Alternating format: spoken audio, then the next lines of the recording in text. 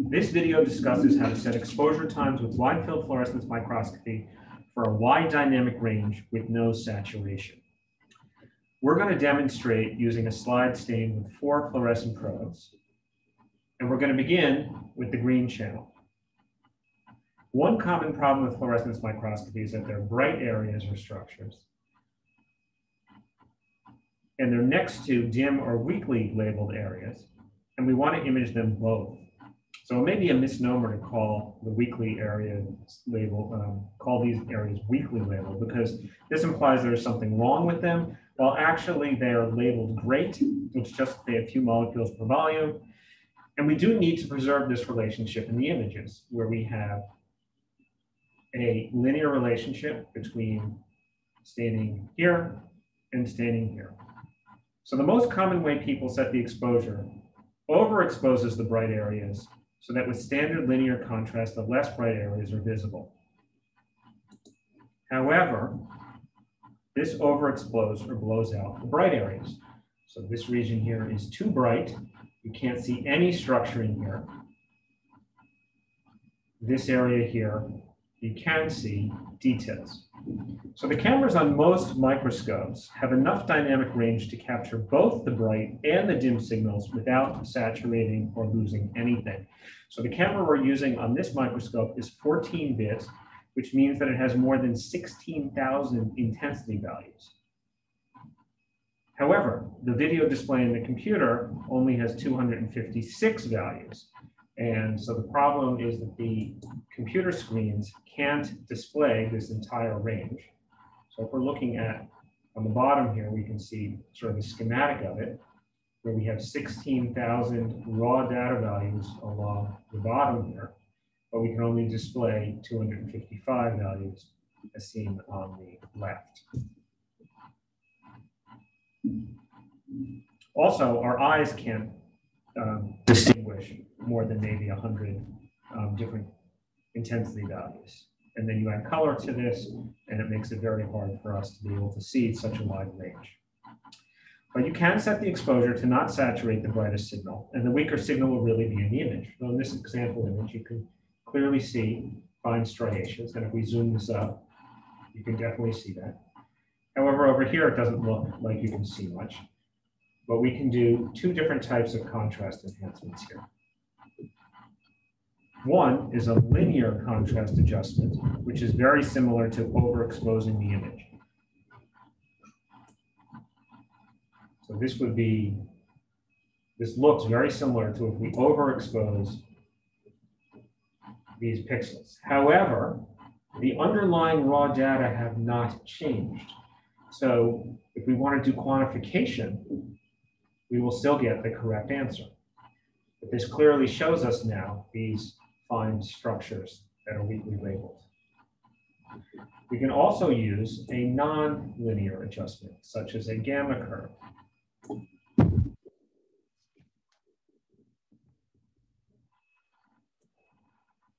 Now, using this gamma adjustment, we can clearly see we still have fine detail in the dim areas, and we can also see detail, we can still see the fine structure in the bright areas. And in the dim areas, we can also see now adjusted into, compressed into a contrast range where our eyes and the screen can handle this. And if we go and zoom this up, you can clearly see this fine structure, weakly labeled.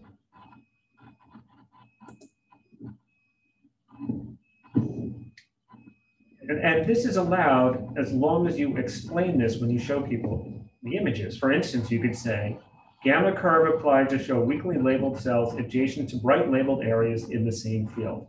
All quantification performed on original linear raw data.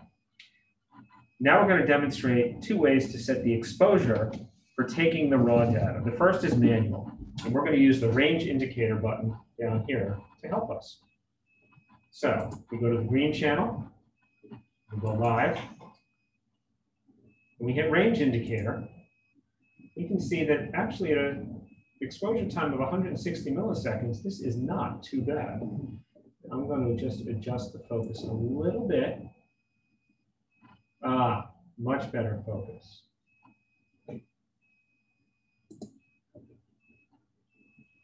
can see just a few saturated pixels. But we might be tempted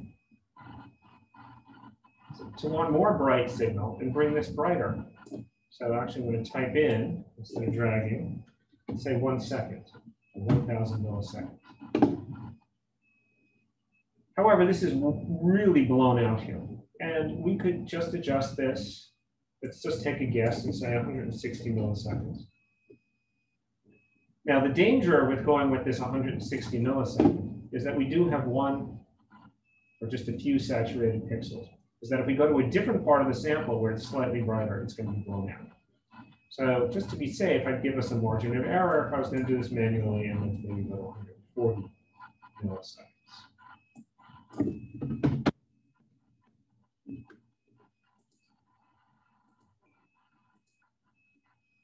So that's one way of doing it, and that's the manual way. Another method is the percent of range automated calculation. And keep in mind that because the camera is so low noise and has such wide dynamic range, we don't have to fill the entire capacity of the camera to collect good images. So Zeiss actually has the default of this set at 30%. So what does this mean? If we look at this display curve on the bottom here, we can see our raw data along the bottom. And you can see that we're approaching 100% of the values we can have. We could, however, set this range over here in the shift button in channels. So let's say 50%. What that will do is it's going to try to take the brightest pixels in the image and put them at 50%. So if we hit auto exposure and then set exposure, it doesn't show you the result, but this is the result.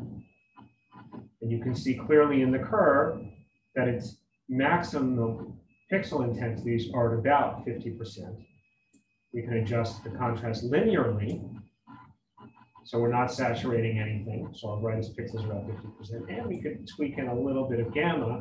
And now you can clearly see that we see everything from the most weakly labeled, perhaps with background, but it's for the point of this exercise. It shows you everything in this scale.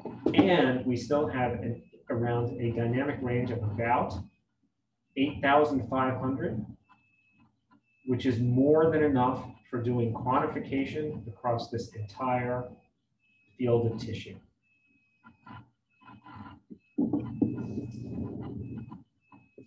So now that we have an exposure time for the green, we need to do the same thing for the DAPI channel. A common misconception is that nuclei need to be imaged bright to use them for segmentation.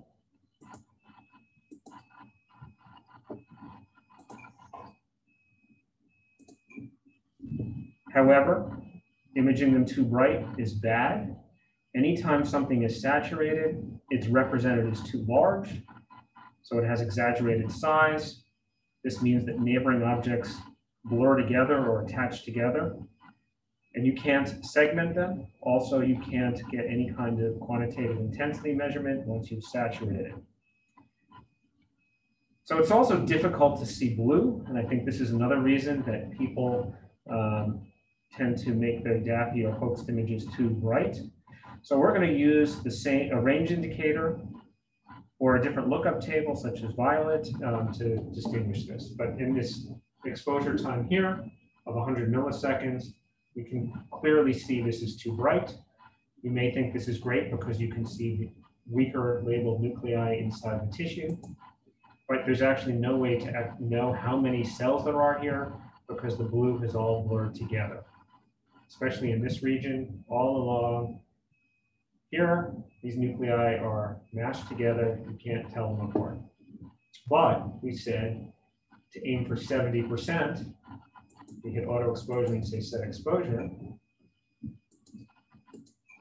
Now, they're all within a linear range, except perhaps for this one little spot in the center. And we could then come and tweak this down manually. say instead of 17 milliseconds, we're going to go for, set it for 16 milliseconds. And that's fixed. And again, if you want a safety range, because you can see we actually have a few isolated nuclei that are very bright, we can even say to be in a safe range in case we go to another field where they're brighter, we can set it to 12. And then still, we adjust, you can see if we adjust our gamma, we can clearly see all the nuclei and in fact some fine detail over on the left here. So that's great. To reinforce this point, let's look at the red channel. You may think this is great because these isolated cells are really bright and you say, wow, I want to see those fine dendrite-like structures. But actually, because they're saturated, they are too large. So again, auto exposure, let's go for 50% because these are isolated, but you can actually see these weakly labeled cells in here beautifully. Set exposure. If we go live, zoom this up. Stop the live. You can now see there's very fine structures. We can clearly see details closer to the nucleus in the cell body. And these weaker cells really are represented in the image. If we do a gamma adjustment so that we can see them, but for quantification, of course, they are really there within a linear range. And you can see over here on the left that we still have this very bright area where we can see details. The main point is that by not saturating, we are actually getting more information about these fine cells over on the right. And I'm not even going to preview the Alexa Flora 647. I'm just going to come over here and say we want to be in the 50% range. Actually, let's preview it, just so you get a quick idea of what's going on here. Way too bright. Auto exposure, set exposure, and let's turn on all our channels. Hit the snap button to take a single picture. You can see everything here is within a nice linear range.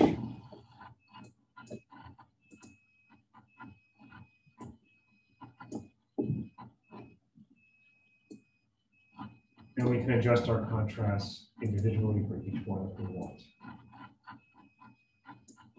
In fact, even in the 647 channel, this channel that's displayed as grayscale here, probably everything we're seeing in this weakly labeled area is just background.